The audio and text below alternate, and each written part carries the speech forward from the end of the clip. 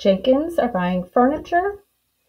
They bought lamps for $187 and chairs for $578. I don't know how much they spent on side tables, but I know altogether they spent $1,080. So let's make an estimate first.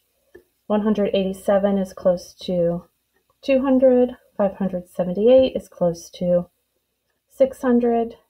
Together, that's close to 800. 1,080 is close to 1,000. If I were to take the amount I know away from the total, I'd say my side tables are about 200. First, I need to add together the amount that I know,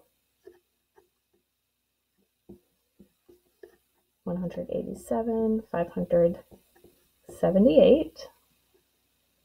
8 plus 7 is 15. 8 plus 7 is 15, plus 1 is 16.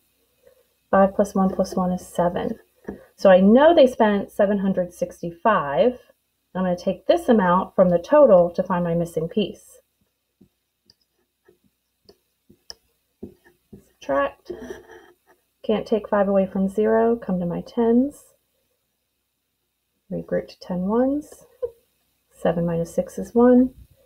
Can't take 7 away from 0. Come to my thousands. Make that 10 hundreds.